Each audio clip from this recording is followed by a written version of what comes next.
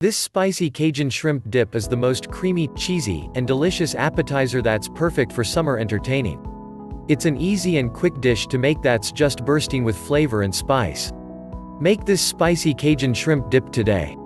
Things you'll need: 2 teaspoons paprika, 1 teaspoon cayenne pepper, 1 teaspoon dried oregano, 1 teaspoon dried basil, 1 teaspoon dried thyme, 1 teaspoon onion powder, 1 teaspoon garlic powder, 5 tablespoons unsalted butter, 1/2 small red onion, diced, 2 garlic cloves, minced, 1 small red pepper, diced, 3 medium celery sticks, diced, 1 pound 450 grams shrimp, cleaned, 8 ounces 226 grams cream cheese, at room temperature, 1/2 cup sour cream, 4 ounces 113 grams parmesan cheese, grated, salt and pepper, as needed, crackers and toasted bread, for serving.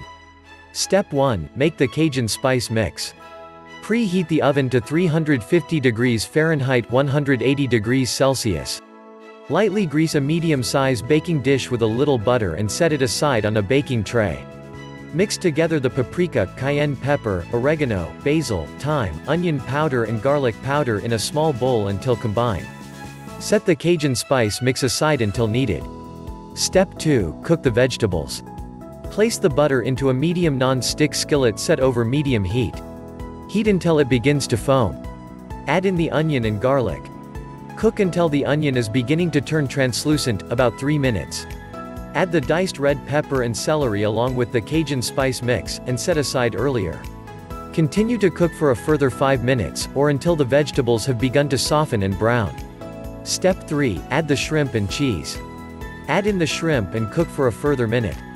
Set the heat to low. Stir in the cream cheese, sour cream and 3/4 of the Parmesan cheese until evenly mixed. Season with a pinch of salt and pepper, to personal taste. Step 4. Bake. Pour the mixture into the baking dish, then sprinkle over the reserved Parmesan cheese.